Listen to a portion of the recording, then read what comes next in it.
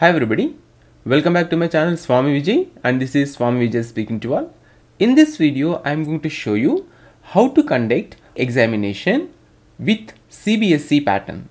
In CBSE pattern, you have to set MCQ questions as well as subjective questions in a single question paper, and that too you have to conduct that examination in online mode. This is the reason why so many students are facing so many problems while they are submitting the form, especially in Google Forms. Let me begin this video and let me show you how to conduct online examination using exactly CBSE pattern. So I am going to take example as English examination. So according to CBSE pattern, English examination for class 11, it has two parts. Part A is completely MCQ questions. Part B is completely descriptive questions, subjective questions. So what I am going to do is I am going to show you the method to conduct these kind of examinations. If you don't conduct this examination in a proper way, students after completing the MCQ parts, when they try to complete or when they try to upload answers to the subjective part of the examination, they are facing so many problems, and that will cause even problem to you also. So now let me begin the video. First, you have to set the question paper in your Google form. I have already set the question paper in Google form. So what is the method I have followed here is I have set part A question paper separate. So here you can see on your screen, part A is only for objective or MCQs examination. So you have to collect the identification details of the students. They have to enter the name according to the register and class and section and roll number of the students and date of the examination, and you have to set the login password for the part A, which is MCQ exam only. Now once they complete identification details filling, now the part A objective question paper begins. Now this is a typical example of conducting objective and subjective examination in one single form. Here you can see one MCQ question I have given and one file upload option I have given. So if you set this kind of question paper, the problem may occur when students try to upload answers. Let me show you practically what is the problem students are facing. Now the question 1 is MCQ. Who is the Prime Minister of India? Option 1 Rahul Gandhi, option 2 Lalu Prasad Yadav, option 3 Narendra Modi, and option 4 is Arnab Goswami. Okay, so these are the four options, and once students select the right option, they will select it. Okay, now you have set the four questions. Now what is the second question you have done is we have set the file upload option. Now the problem is when you set the file upload question in the MCQ question paper only, when they submit the file upload option, sometimes they can't upload the file because you might have set the settings in a different way. So let me show you what are the problems students may face when you set objective and subjective, MCQ questions and subjective questions in the same question paper. So for that, let me take you into the preview part. So this question paper I am going to show you in the preview part. Now here part A, let the student enter the email ID.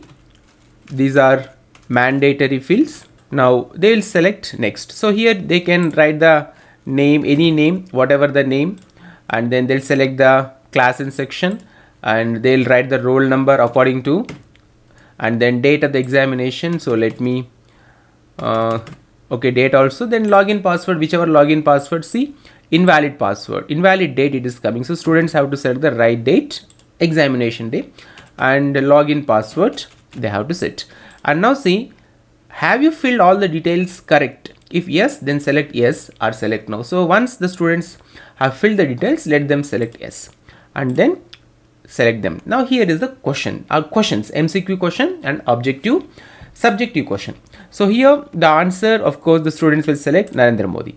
Now here coming to the subjective question, as you have set the subjective question in the one single question paper, now they'll write the answer in a piece of paper and they'll try to upload the file. Now see, let me show you what kind of problems students may face if they try to upload a file. So select from your device. So let me just upload one image. So you can upload any image. So let me just upload one small image here. Okay, so here the students are trying to upload. So let them click the file upload option. Now here you can see it is uploading. The file is uploading into the Google form. Okay. Now let us see, it will take some time also. If it successfully uploads, then there is no problem. So here it is uploaded. But sometimes what happens, due to network issue, the file may not be uploaded properly. Now when that happens, generally what teachers advise students to refresh the page or to reload the page. When students refresh the page or reload the page, when the file uploading is not done properly or uploaded into Google Drive properly, they face the problem. They will lose even the MCQ answers also. So let me show you how it actually happens. So here you can see reload this page. So when it fails to upload, the students, what they do, they'll reload the page. When they reload the page, changes you made not be saved, and the problem is file uploading is not completed. So there is no other option for students to do. So what they do, they will select the reload option. Once they select the reload option, they will again come to the first page. That means again they have to start from the beginning of the examination, and this is causing panic and lot of stress among students. So for this, what method we have to adopt to conduct examination without causing stress and problem to students is, I'm going to explain that. So this is the problem. Now coming back to the teachers part of the Google form, here you can see this is the part A. Now what I'm going to do is I am going to delete this question. Okay, so now in this question paper there will be only objective questions, I mean MCQ questions. If you see the revised syllabus of CBSE for class 11 English examination, part A is completely MCQ questions. So you set the part A question paper with only MCQ questions. It can be applicable even for other subjects exams also. Now here this is the only MCQ question paper, that is part A. Now what you have to do is select or set one more question paper for part B. So here you can see on your screen, this is part B subjective exam question paper. Same again, you will collect the identification details. Okay, and the questions starts with actually from this section, part B subjective exam. Now here you can see I have given two questions for the students. Question number 1, explain briefly about how cricket has become the biggest business in India. And question number 2, what are the reasons for corruption in India? So part A one question paper, part B another question paper, but you have to interlink these two question papers so that students will not face any kind of problem. And even if they upload the MCQ questions once, and when they come to the subjective questions, even they face the problem, they will not lose the answers options which was already selected in the MCQ question part. So let me show you what are the settings you have to do to set two different question papers and to interlink these two different question papers so that the students will not face any kind of problem. Now let me go back to part A. So this is MCQ question paper. Now what you have to do, come to the settings here, click the settings and see here under general you have to set all this, collect email address, and come to presentation part. Now see here in the presentation part you can select show progress bar and come to confirmation message. Now in this confirmation message you have to give the link to the part B question paper. How? Let me type here on the screen. You can watch that on screen. You have successfully submitted, let me just, okay, submitted part A. Okay, then click the below link to submit part B. Now what you have to do is come to part B question paper which you have already set for descriptive or subjective exam. Come to part B examination question paper and select send and come to this part and see the link of the part B question paper is here. Shorten the URL and copy the URL and come back to part A question paper, settings, and under presentation paste that link. Now here you can see under confirmation message you have given you have successfully submitted part A. Click the below link to submit part B and you have given the part B question paper link also. and then save. Now what happens here is, let me show you in the preview part. Now once you send the question paper to students, students will enter their email ID and they will write all the details quickly, and then they will enter the login password. They'll select the information, they'll come to the next. Now this is MCQ part. So there are having 40 marks MCQ questions. Once they complete all the 40 marks MCQ questions, they will select the right options only, and then they will submit the form. Once they click the submit form, they'll get this kind of message on the screen. Part A objective MCQs exam. You have successfully submitted part A. Click the below link to submit part B. Now what they have to do is tell them to click this link which they have got in the confirmation message. So now once the students click this link, they will enter into part B of the subjective exam question paper.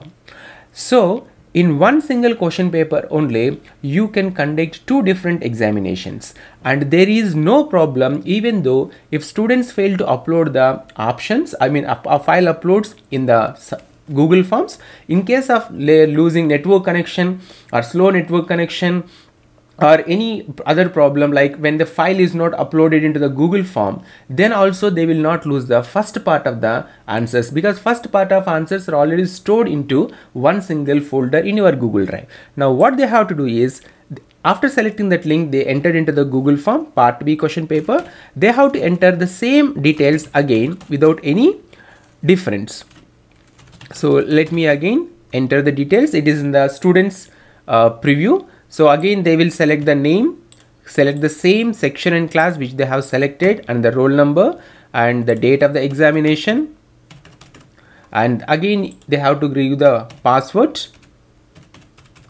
Okay, and see here, have you filled all the details correct? They will select yes, and then they'll select next. Now here you can see they got these two questions. That means this is a separate question paper for part B subjective exams, and they will write the exam, I mean question answers to those questions, and they will upload the files. So once they select the file, okay, let me just upload file.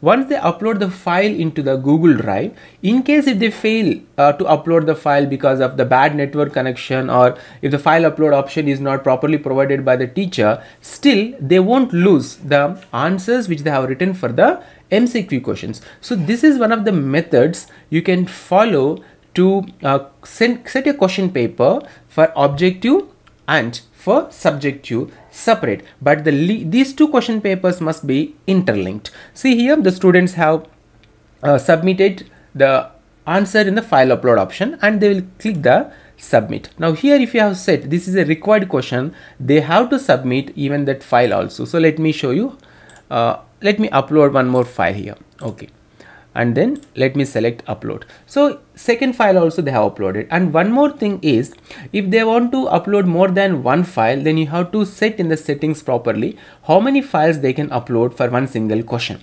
Okay, so don't neglect that, because sometimes students may write more than one page. So when they try to upload the 2 pages into 2 different files under single file upload option, if you don't allow that and if you have not set the options properly, then they can't upload it. So let me submit. So once students submit the answers, these answers are stored in a separate Google Drive.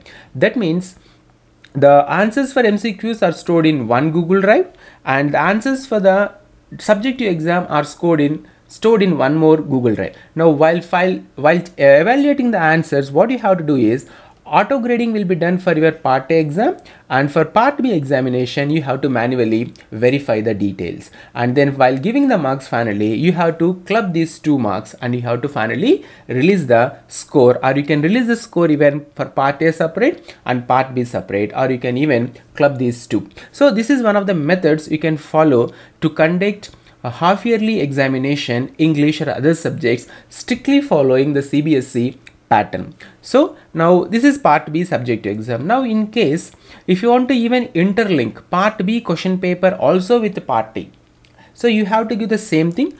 Come back to the part B question paper. Now here is in the part B, come to settings, come to presentation, and here in the confirmation message, again you have to write a message like You have successfully submitted part B question paper.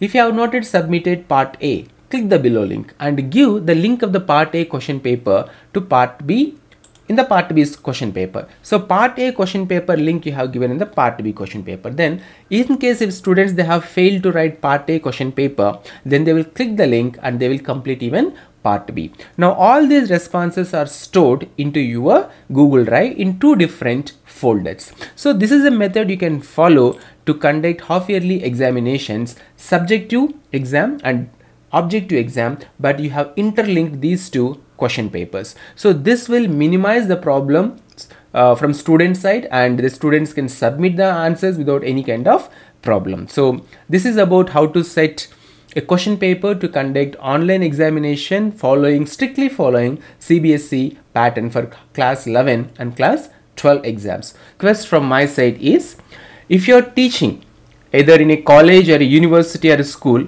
first educate the students properly about online examinations, teach them, inform them how to attend online examinations and teach well before you conduct online examinations, because most of the students, they are complaining me, they are sending messages to me that teachers are conducting online examinations but they are not teaching subject or content according to the online examinations. So it's my humble request to all of you, please teach students, please educate students, instruct students properly how to attend online examinations, and according to the online examination pattern, even teach online classes also. So thanks for watching this video, and if you have not yet subscribed to my channel, please subscribe to my channel so that you can receive latest updates information the moment I upload videos on YouTube. And always remember, stay home, stay safe and stay strong. Take care. Thanks for watching this video. If you have come to the end of this video, I believe that you are interested to watch a few more videos related to the topic. So now you can check this out video or watch this one. Click this video, it will take you into another video.